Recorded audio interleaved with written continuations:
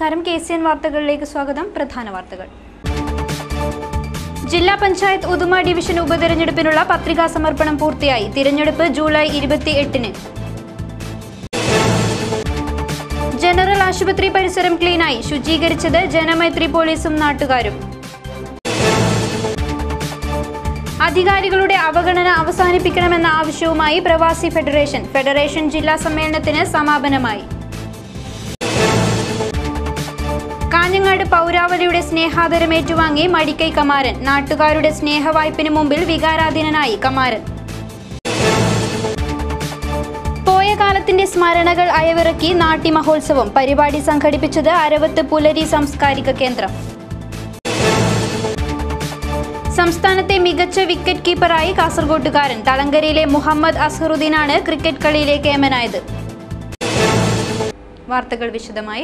ജില്ലാ പഞ്ചായത്ത് ഉദുമ ഡിവിഷനിലേക്കുള്ള ഉപതെരഞ്ഞെടുപ്പിനുള്ള നാമനിർദ്ദേശ പത്രികാ സമർപ്പണം പൂർത്തിയായി. പത്രികകളുടെ സൂക്ഷ്മ പരിശോധന ജൂലൈ 12-ന് നടക്കും. ജൂലൈ 28-നാണ് ഉദുമയിൽ തിരഞ്ഞെടുപ്പ്. നാമനിർദ്ദേശ പത്രിക സമർപ്പിക്കാനുള്ള അവസാന തീയതി ജൂലൈ 11 ആയിരിക്കെ ജില്ലാ പഞ്ചായത്ത് ഉദുമ ഡിവിഷനിലേക്ക് മത്സരിക്കുന്ന സ്ഥാനാർത്ഥികൾ പത്രിക സമർപ്പിച്ചു. UDF സ്ഥാനാർത്ഥിയായി പാതൂർ കുഞ്ഞാമു ഹാജിയുടെ മകൻ ഷാനവാസും BJP സ്ഥാനാർത്ഥിയായി ബാബുരാജും LDF സ്ഥാനാർത്ഥിയായി INL നേതാവ് മൊയ്തീൻ കുഞ്ഞി കളനാടും പത്രിക സമർപ്പിച്ചു.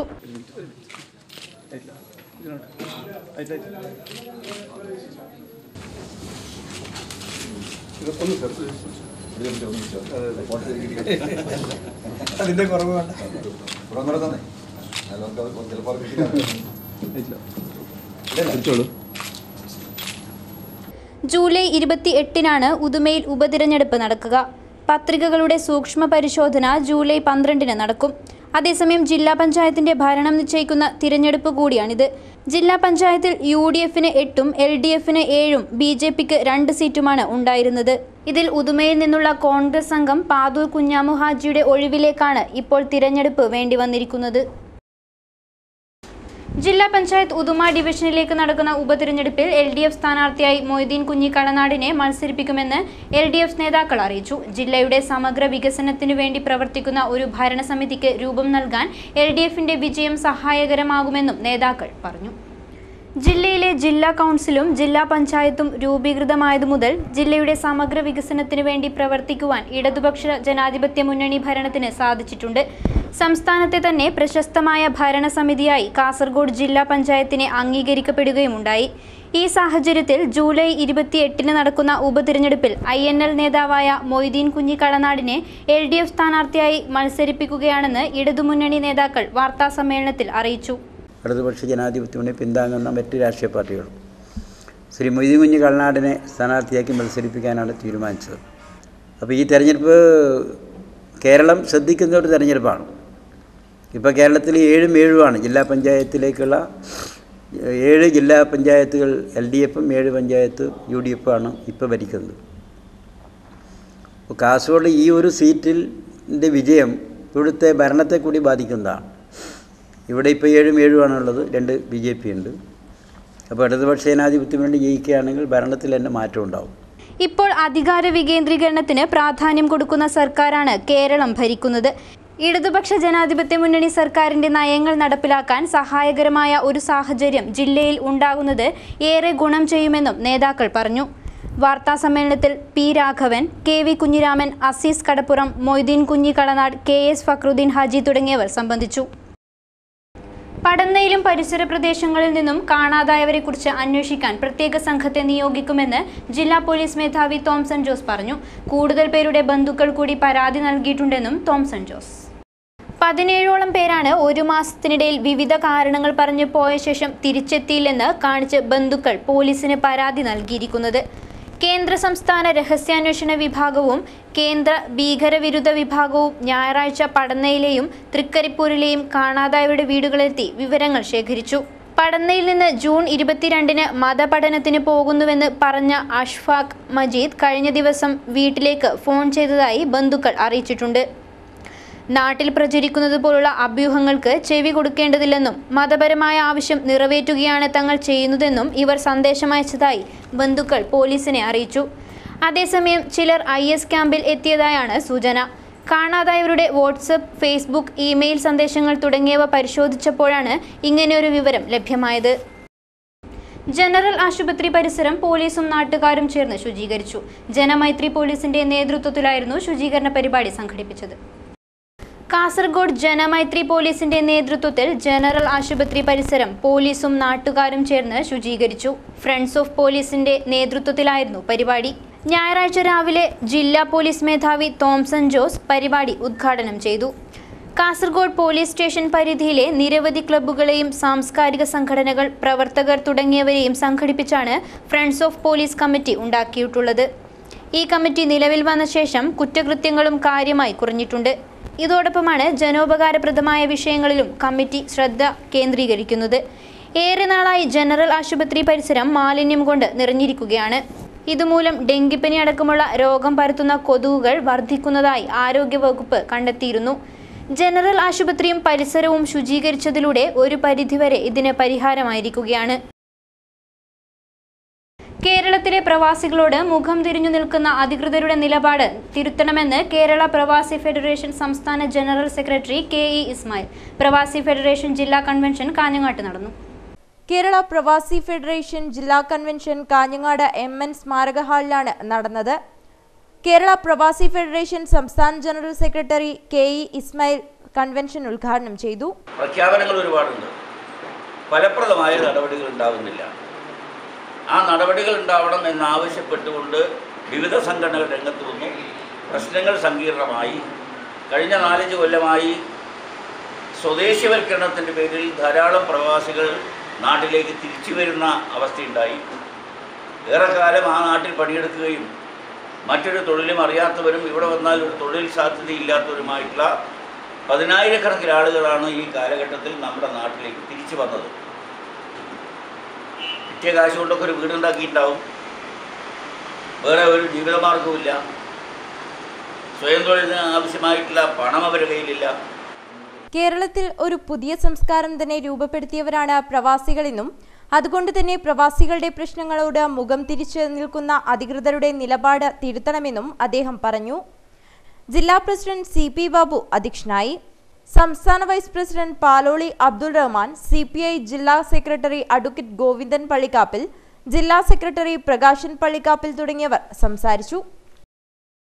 രാഷ്ട്രീയത്തിന്റെ നിറമില്ലാതെ നാടൊന്നിച്ചു. BJP നേതാവ് മടിക്കൈ കമാറിന് നാടിന്റെ സ്നേഹാദരം.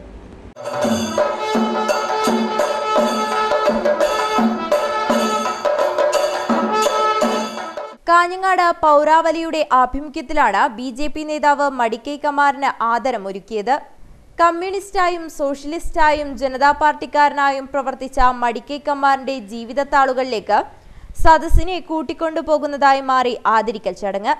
BJPയുടെ പിറവി മുതൽ ആ പാർട്ടിക്കു വേണ്ടി ത്യാഗോജ്വല പോരാട്ടം കാഴ്ചവെച്ചതും പാർട്ടിയുടെ ആദ്യ ജില്ലാ പ്രസിഡന്റ് മുതൽ സംസ്ഥാന വൈസ് പ്രസിഡന്റിലേക്കും ഇപ്പോൾ ദേശീയ സമിതി അംഗമായി പ്രവർത്തിക്കുന്നതുവരെയുള്ള ഉയർച്ചയുടെ പടവുകളും അനുഭവങ്ങളും ആവർത്തിച്ചോർമ്മിപ്പിക്കുന്നതിനുകൂടി ആദരവേദി സാക്ഷിയായി.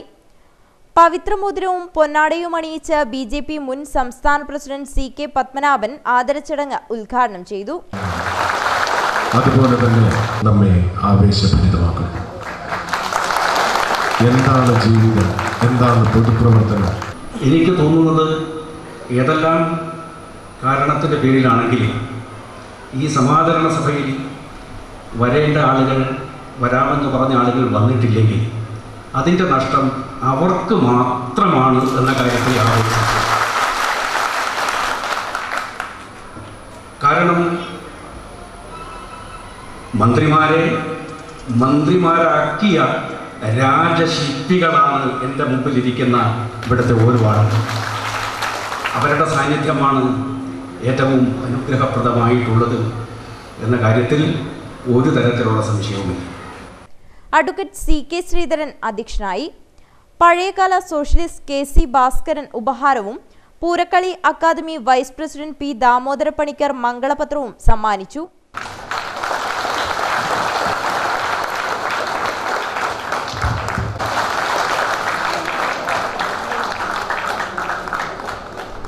പ്രിയപ്പെട്ട കമ്മാരൻ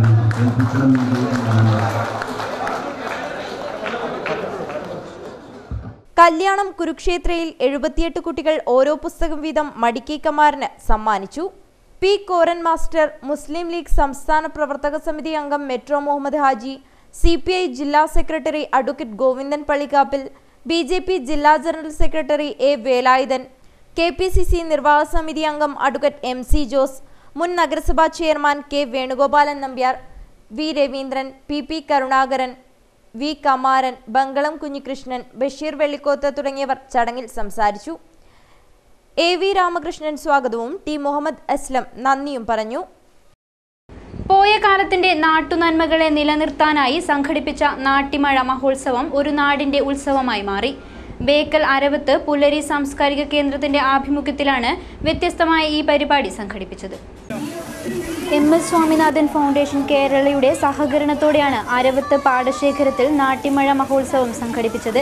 മണ്ണിന്റെ മണമുള്ള നാട്ടുനന്മകളെ തിരിച്ചുകൊണ്ടുവരാൻ സംഘടിപ്പിച്ച പരിപാടികൾ ആസ്വദിക്കാൻ പ്രായഭേദമന്യേ നൂറുകണക്കിന് ആളുകളാണ് അരവത്ത് പാടത്ത് എത്തിച്ചേർന്നത്. ഞായറാഴ്ച രാവിലെ ഉഴുതുമറിച്ച വയലിൽ റിലേ, പെനാൽറ്റി ഷൂട്ടൌട്ട്, വടംവലി, വോളിബോൾ തുടങ്ങിയവ നടന്നു. ഓരോ ഇനത്തിലും പ്രായഭേദമന്യേ നിരവധി പേർ പങ്കെടുത്തു.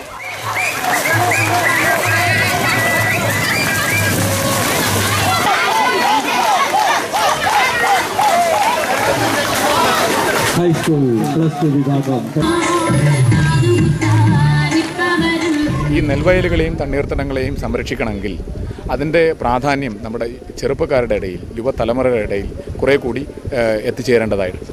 അങ്ങനെയാണ് മഴ മഹോത്സവം എന്നുള്ളൊരു പദ്ധതി നമ്മൾ ആസൂത്രണം ചെയ്തത് ഈ വർഷം. അത് എല്ലാ വർഷവും തുടർന്ന് പോകും. ഈ മഴ മഹോത്സവത്തിൽ NSS വളണ്ടിയേഴ്സും സ്കൂൾ കോളേജ് കുട്ടികളും നാട്ടിലെ ചെറുപ്പക്കാരായ കുട്ടികളൊക്കെ മഴയെയും ചതുപ്പിനെയും വയലിനെയും ഒക്കെ പഠിപ്പിക്കുക എന്നുള്ളതാണ് അതിൻ്റെ പ്രധാനമായിട്ടുള്ള ലക്ഷ്യം. കുട്ടികൾ പങ്കെടുത്ത റിലേ പ്രദർശനവും സ്ത്രീകളുടെ വടംവലിയും ഏറെ ആവേശം കൊള്ളിച്ച ഇനങ്ങളായിരുന്നു. അന്യം നിന്നു പോകുന്ന കാർഷിക സംസ്കൃതിയെ തിരിച്ചുകൊണ്ടുവരാൻ ഇത്തരം പരിപാടികൾക്ക് കഴിയുമെന്ന കാര്യത്തിൽ സംശയമില്ല. ഉത്സവകാലങ്ങളിൽ ക്ലബ്ബുകളുടെ അധീനതയിലുള്ള മൈതാനങ്ങളിൽ മാത്രം കണ്ടുപരിചയമുള്ള ഇനങ്ങൾ ചെളിക്കളത്തിൽ വെച്ച് നടത്തിയപ്പോൾ ആസ്വാദകർക്ക് ഇതൊരു വേറിട്ട അനുഭവമായി. News desk KCN. സംസ്ഥാനത്തെ മികച്ച വിക്കറ്റ് കീപ്പറായി തിരഞ്ഞെടുക്കപ്പെട്ട മുഹമ്മദ് അസ്ഹറുദ്ദീന് പുരസ്കാരം സമ്മാനിച്ചു. കൊച്ചിയിൽ നടന്ന ചടങ്ങിലാണ് പുരസ്കാര സമർപ്പണം നടന്നത്. കേരളത്തിലെ മികച്ച വിക്കറ്റ് കീപ്പർക്കുള്ള പുരസ്കാരം കാസർഗോട്ടുകാരനായ അസ്ഹറുദ്ദീൻ ഏറ്റുവാങ്ങിയപ്പോൾ അത് ജില്ലയുടെ അഭിമാന മുഹൂർത്തമായി മാറി. കൊച്ചി ലാ മെറിഡിയൻ ഹോട്ടലിൽ നടന്ന പ്രൗഢമായ ചടങ്ങിൽ KCA ജോയിന്റ് സെക്രട്ടറി ഷിഹാബുദ്ദീനാണ് അവാർഡ് സമ്മാനിച്ചത്. And this year's Anil Panikkar Memorial Award for the best wicket keeper goes to Muhammad Azharuddin.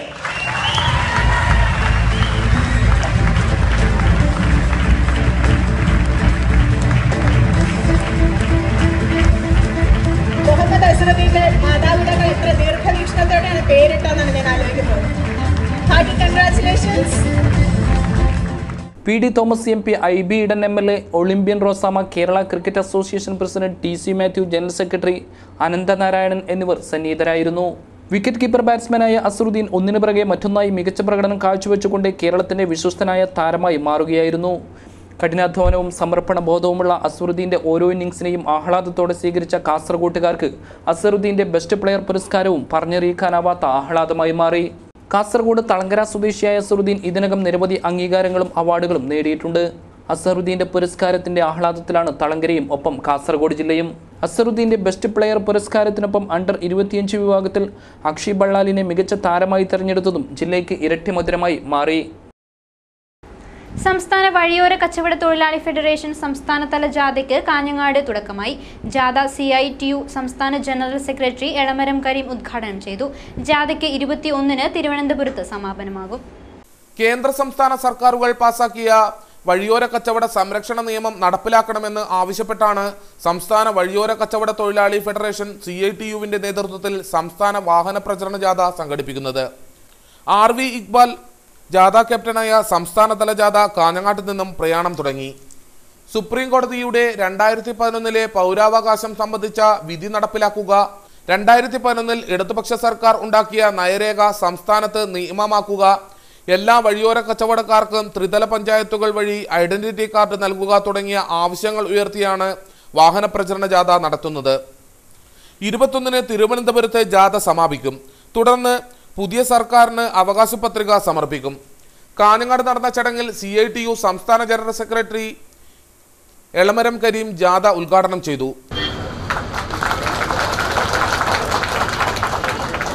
എല്ലാ ജില്ലകളിലും ഇതുപോലെ സംഘടനകൾ രൂപീകരിക്കും. വഴിയോര കച്ചവടക്കാരുടെ പ്രശ്നങ്ങളെ ആസ്പദമാക്കി പ്രക്ഷോഭങ്ങളും സർക്കാരിന്റെ മുമ്പിൽ ആവശ്യങ്ങൾ ഉന്നയിക്കലും ഒക്കെ നടത്തിക്കൊണ്ടിരിക്കുക. നമ്മുടെ രാജ്യമാസകലം വ്യാപിച്ചു കിടക്കുന്ന ഒരു വിഭാഗമാണ് വഴിയോര കച്ചവടക്കാർ. കേരളത്തെക്കാൾ എത്രയോ കൂടുതൽ ഇത്തരം തൊഴിൽ ചെയ്യുന്നവർ മറ്റ് നഗരങ്ങളിലുണ്ട്. ബോംബെ, കൽക്കട്ട പോലുള്ള നഗരങ്ങളിൽ ചെന്നാൽ 10,000-കണക്കായ പാവപ്പെട്ട ആളുകൾ വിവിധ വ്യാപാര ഏർപ്പാടുകളിൽ ഏർപ്പെട്ടതായി കാണാം. AK നാരായണൻ അധ്യക്ഷനായി. CITU നേതാക്കളായ RV Iqbal, P Raghavan, TK Rajan, advocate P Appukuttan, M Poklan, VV Rameshan തുടങ്ങിയവർ സംസാരിച്ചു. 3 വർഷം മുമ്പ് ആരംഭിച്ച മാവേലി സ്റ്റോർ 1 മാസം മാത്രം പ്രവർത്തിച്ച ശേഷം അടച്ചത് മഞ്ചേശ്വരത്തെ ജനങ്ങളെ ദുരിതത്തിലാക്കിയിരിക്കുകയാണ്. പുതിയ സർക്കാരിൽ പ്രതീക്ഷ അർപ്പിച്ച് മഞ്ചേശ്വരത്തെ ജനങ്ങൾ. പൊതുവിപണിയിൽ സാധനങ്ങളുടെ വില കുതിച്ചുയർന്നുകൊണ്ടിരിക്കുന്ന ഘട്ടത്തിലാണ് 3 വർഷം മുമ്പ് മഞ്ചേശ്വരം ഗ്രാമപഞ്ചായത്ത് ബിൽഡിംഗിൽ ഒരു മാവേലി സ്റ്റോർ പ്രവർത്തനം ആരംഭിച്ചത്. ഇത് പ്രവർത്തനം ആരംഭിച്ചതോടെ ജനങ്ങൾക്ക് ആശ്വാസമായിരുന്നു. പൊതുവിപണിയിലുള്ള വിലയുടെ പകുതി വിലയ്ക്ക് സാധനങ്ങൾ വാങ്ങിയിരുന്നവർ ഇപ്പോൾ തീർത്തും ദുരിതത്തിലാണ്. ഈ മാവേലി സ്റ്റോർ തുടർന്നു കൊണ്ടുപോകാൻ 1 വർഷം മുമ്പേ തുക അനുവദിച്ചിരുന്നുവെന്ന് മഞ്ചേശ്വരം ഗ്രാമപഞ്ചായത്ത് പ്രസിഡന്റ് അബ്ദുൽ അസീസ് ഹാജി KCN ന്യൂസിനോട് പറഞ്ഞു. മഞ്ചേശ്വരം പഞ്ചായത്തിൻ്റെ വികസനത്തിനും വേണ്ടാഞ്ഞിട്ട് മാവേലി സ്റ്റോറിന് എല്ലാ സഹായ സഹകരണങ്ങൾ ചെയ്തിട്ടുണ്ട്. അതിൻ്റെ ഫീസും മുമ്പ് തന്നെ അടിച്ചിട്ടുണ്ട്. അതിനുള്ളതായ ബിൽഡിങ്ങും ഉടനടി എല്ലാ സൗകര്യങ്ങളും ചെയ്യുവാൻ റെഡിയായിട്ട് തന്നെ ഉണ്ട്. പുതിയതായി അധികാരത്തിൽ വന്ന ഇടതുപക്ഷ സർക്കാർ ഇക്കാര്യത്തിൽ വേണ്ടത് ചെയ്യുമെന്ന പ്രതീക്ഷയിലാണ് മഞ്ചേശ്വരത്തെ ജനങ്ങൾ. പൊതുവിപണിയിൽ തോന്നിയ വില ഈടാക്കുന്ന ഒരു സാഹചര്യമാണ് ഇന്ന് നിലവിലുള്ളത്. സാധനങ്ങൾക്ക് തീവിലയാണ് പലരും ഈടാക്കുന്നത്. ഇതിനൊരു മാറ്റം അനിവാര്യമാണെന്നാണ് നാട്ടുകാരുടെ പക്ഷം. സപ്ലൈകോയും നീതിയും മാവേലി സ്റ്റോറുമെല്ലാം എല്ലായിടങ്ങളിലും യഥേഷ്ടം ഉള്ളപ്പോഴാണ് മഞ്ചേശ്വരത്തെ ജനത കഷ്ടപ്പെടുന്നത്. LDF ഭരണത്തിൽ ഇതിനൊരു മാറ്റമുണ്ടാകുമെന്ന് നാട്ടുകാർ പറയുന്നു. മഞ്ചേശ്വരത്തുള്ള ഒരു മാവേലി സ്റ്റോറാണ്. ഏകദേശം 1.5 വർഷമായി ഇതായിട്ടിവിടെ നമ്മളെ MLA ഉദ്ഘാടനമായിട്ട്. ഇതുവരെ ഇത് ഓപ്പൺ ആക്കിയിട്ടില്ല. പഞ്ചായത്തിൽ നിന്നുള്ള എല്ലാ 1 ലക്ഷത്തിന് മീറ്റുന്ന പൈസ വന്നിട്ട് അതിൻ്റെ എല്ലാം ഇതായി. ഞങ്ങളുടെ ഇത് ഓപ്പണിംഗ് ഒന്നുമില്ല. ജനങ്ങൾക്ക് ഒരു ആവശ്യമുള്ളൊരു ഇതാണ് മാവേലി സ്റ്റോറാണ്. കർണാടക ജാനപദ പരിഷത്ത്, കേരള ഗഡിനാടു ഘടകം എന്നിവയുടെ 12ാമത് വാർഷികം വിവിധ പരിപാടികളോടെ ആഘോഷിച്ചു. GHSS ബേക്കൂരിലായിരുന്നു വാർഷിക പരിപാടികൾ നടന്നത്. വാർഷിക പരിപാടികളുടെ ഉദ്ഘാടനം കർണാടക മന്ത്രി RV ദേശ്പാണ്ഡെ ഉദ്ഘാടനം ചെയ്തു.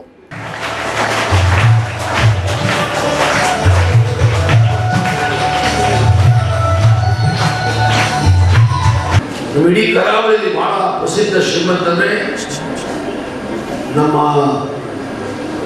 ಎಲ್ಲಕ್ಕಿಂತ ಶ್ರೀಮಂತರೆಂದ್ರೆ ನಮ್ಮ ಯಕ್ಷಗಾನ. ಸರ್ಕಾರದಿಂದ ನಾವು ಸಾಕಷ್ಟು ಬೆಂಬಲ ಕೊಡ್ತಾ ಇದ್ದೀವಿ. ಕರ್ನಾಟಕದಲ್ಲಿ, ಕೇರಳದಲ್ಲಿ ಕೊಡ್ತಿದ್ದೀವಿ. ಆದರೆ ಇದಕ್ಕೆ ಹೆಚ್ಚಿನ ಬೆಂಬಲ ಜನರಿಂದ ಸಿಗಬೇಕು. ಆರ್ಥಿಕವಾಗಿ ಸಭ್ಯ ಜನ ಸಹ ಇದಕ್ಕೆ ಬೆಂಬಲ ಕೊಡಬೇಕು. കേശവ പ്രസാദ് നാണിത്തലു അധ്യക്ഷത വഹിച്ചു. ചടങ്ങിൽ മുഖ്യാതിഥികളായി കർണാടക ജാനപദിന്റെ അധ്യക്ഷൻ പിച്ചല്ലി ശ്രീനിവാസ്, ജില്ലാ panchayat standing committee chairman Harshad Vorkady, Pradeep Kumar കല്ലൂരായ, Umesh Shetty, school headmaster Udayashankar എന്നിവർ പ്രസംഗിച്ചു. ചടങ്ങിനു ശേഷം വിവിധ കലാപരിപാടികൾ അരങ്ങേറി. യാത്രക്കിടയിൽ പെരിയടുക്കത്തെ ഹാരിസിന് ലഭിച്ചത് ഒരു കിടിലൻ വെള്ളിമൂങ്ങയാണ്. ഒരു രാത്രി ഹാരിസ് മൂങ്ങയെ പരിപാലിച്ച ശേഷം തൊട്ടടുത്ത ദിവസം ഫോറസ്റ്റ് അധികൃതർക്ക് കൈമാറി.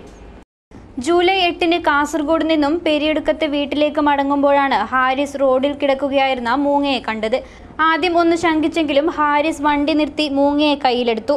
പെരിയടുക്കത്തെ ബെൽ റോഡിൽ നിന്നും കണ്ടെടുത്ത മൂങ്ങയെ ഒരു രാത്രി മുഴുവൻ ഹാരിസ് പരിപാലിച്ചു. 1 വർഷം മുമ്പ് വരെ വെള്ളിമൂങ്ങയെ പിടിക്കാനായി നിരവധി ആളുകൾ രംഗത്ത് വന്നിരുന്നു. വിദേശത്തേക്ക് മൂങ്ങയെ കയറ്റി അയച്ചാൽ അതുവഴി ലക്ഷങ്ങൾ ഉണ്ടാക്കാമെന്ന ഒരു കിംവദന്തിയുടെ അടിസ്ഥാനത്തിലായിരുന്നു ഇങ്ങനെ ചെയ്തത്. മൂങ്ങയെപ്പോലെ തന്നെ ഇരുതലയുള്ള പാമ്പിനും വൻ ഡിമാൻഡായിരുന്നു. ഒടുവിൽ ഇതിന് നിരോധനം വന്നതോടെ പലരും ഇതിൽ നിന്നും പിന്തിരിഞ്ഞു. ഹാരിസ് തൊട്ടടുത്ത ദിവസം തന്നെ ഫോറസ്റ്റ് അധികൃതരെ വിവരമറിയിച്ച് മൂങ്ങയെ കൈമാറി. ഒരു ദിവസം തന്റെ കൂടെ ഉണ്ടായിരുന്ന മൂങ്ങയെ അധികൃതർക്ക് കൈമാറുമ്പോൾ ചെറിയൊരു വിഷമം ഹാരിസിനുണ്ടായിരുന്നു. News desk KCN.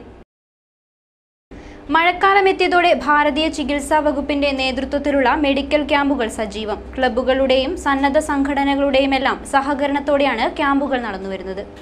Tejaswini finance സൊസൈറ്റിയുടെ സഹകരണത്തോടെ തുരുത്തി ഫൈനാൻസ് ഓഫീസിൽ സംഘടിപ്പിച്ച മെഡിക്കൽ ക്യാമ്പിൽ മികച്ച ജനപങ്കാളിത്തമായിരുന്നു. ക്യാമ്പ് ചെറുവത്തൂർ ഗ്രാമപഞ്ചായത്ത് പ്രസിഡന്റ് മാധവൻ മണിയറ ഉദ്ഘാടനം ചെയ്തു. ഒരുപാട് വൃത്തിയാക്കുന്നതിന് വേണ്ടി ഈ രംഗങ്ങളൊക്കെ ഈ മേഖലകളൊക്കെ നമ്മളുടെ മുമ്പോട്ട് പോയി കടമെടുക്കാൻ വേണ്ടി കഴിഞ്ഞിട്ടുണ്ട്. VV ഭാസ്കരൻ അധ്യക്ഷത വഹിച്ചു. AV സുരേഷ് ക്ലാസ് എടുത്തു. നമ്മുടെ രീതിയിൽ നമ്മുടെ ഭക്ഷണ കാര്യങ്ങളിൽ വന്ന മാറ്റം, നമ്മുടെ ഭക്ഷണങ്ങളിലൂടെ രാവിലെ കഴിക്കുന്ന ഭക്ഷണം മുതൽ കിടക്കുന്ന സമയം കഴിക്കുന്ന ഭക്ഷണത്തിലൂടെ വരുന്ന വിഷാംശങ്ങൾ, വ്യായാമം ഇല്ലാത്ത അവസ്ഥ, ഇതെല്ലാം കൂടി ആവശ്യത്തിൽ കൂടുതൽ ഡോക്ടർ നിർദ്ദേശം അല്ലാതെ ആവശ്യത്തിൽ കൂടുതൽ മെഡിക്കൽ സ്റ്റോറിൽ നിന്ന് മരുന്നുകൾ വാങ്ങിച്ച് വേദനയ്ക്ക് അല്ലാത്ത സംഹാരികളൊക്കെ കഴിച്ച് ആർക്കും പ്രതിരോധ ശക്തി ഇല്ലാതാണ് സത്യം. അപ്പം അതെങ്ങനെ മാറ്റിയെടുക്കും ശ്രമകരമായ ജോലിയാണ്. ലോകത്തെ ഏറ്റവും നല്ല ഹെൽത്ത് സിസ്റ്റം ഉണ്ടായിരുന്ന കേരളീയ മോഡൽ ഉണ്ടായിരുന്ന സംസ്ഥാനമാണ്. വികസിത രാജ്യങ്ങൾക്കൊപ്പം നമുക്കൊരു ആരോഗ്യ നിലവാരം ഉണ്ടായിരുന്നതാണ്. CV Prameela, Nafeesath Nasar, doctor MV Purnima, doctor KV Nisha, T Narayanan, KP Kunhiraman തുടങ്ങിയവർ സംസാരിച്ചു. നീലേശ്വരം സെന്റ് ആൻസ് AUP സ്കൂളിന് മലയാള മനോരമയുടെ നല്ല പാഠം പുരസ്കാര സമർപ്പണം കഴിഞ്ഞ ദിവസം നടന്നു. നീലേശ്വരം പള്ളിക്കരയിലും നരിമാളത്തും സഹജീവി സ്നേഹത്തിന്റെ പ്രകാശം പരത്തിയാണ് മലയാള മനോരമ നല്ല പാഠത്തിന്റെ A+ പുരസ്കാരം സെന്റ് ആൻസ് AUP സ്കൂളിന് ലഭിച്ചത്. കഴിഞ്ഞ അധ്യയന വർഷത്തെ മികവ് വിലയിരുത്തിയാണ് 5000 രൂപയുടെ ക്യാഷ് പ്രൈസും ഫലകവും അടങ്ങുന്ന പുരസ്കാരം സമ്മാനിച്ചത്. നീലേശ്വരം നഗരസഭാ ചെയർമാൻ KP ജയരാജനിൽ നിന്നും സ്കൂളിലെ നല്ല പാഠം കോർഡിനേറ്റർമാരായ രജനി, വിദ്യ അരവിന്ദ് എന്നിവരും നല്ല പാഠം ക്ലബ് അംഗങ്ങളും ചേർന്ന് പുരസ്കാരം ഏറ്റുവാങ്ങി. നല്ല പാഠം ക്ലബ് അംഗം അഞ്ജന പ്രവർത്തനാനുഭവം പങ്കുവച്ചു.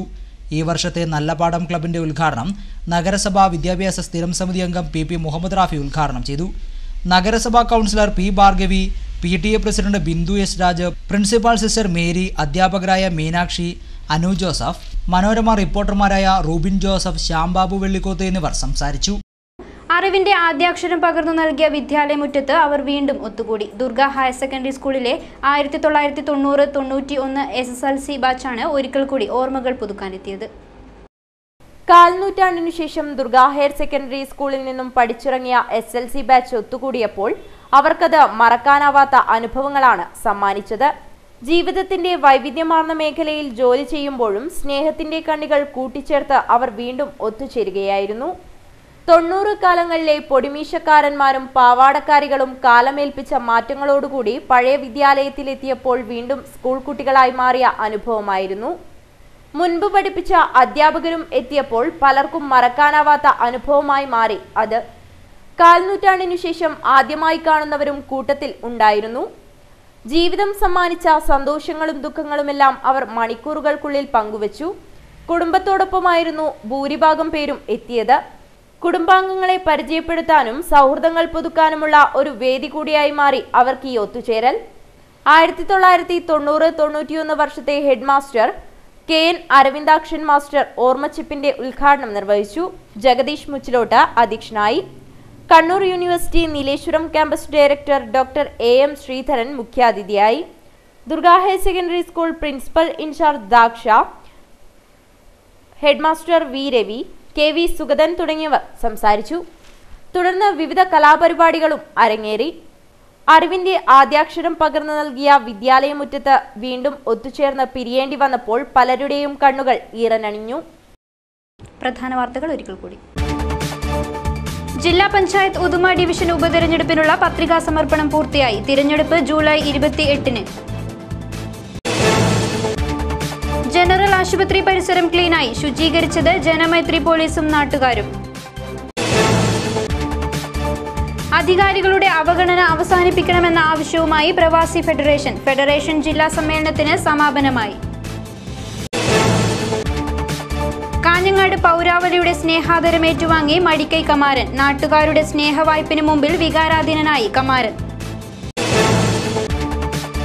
പോയ കാലത്തിന്റെ സ്മരണകൾ അയവിറക്കി നാട്യമഹോത്സവം. പരിപാടി സംഘടിപ്പിച്ചത് അരവത്ത് പുലരി സാംസ്കാരിക കേന്ദ്രം. സംസ്ഥാനത്തെ മികച്ച വിക്കറ്റ് കീപ്പറായി കാസർഗോട്ടുകാരൻ തളങ്കരയിലെ മുഹമ്മദ് അസ്ഹറുദ്ദീനാണ് ക്രിക്കറ്റ് കളിയിലെ കേമനായത്. ഇതോടെ ഈ വാർത്താ ബുള്ളറ്റിൻ അവസാനിക്കുന്നു. നമസ്കാരം.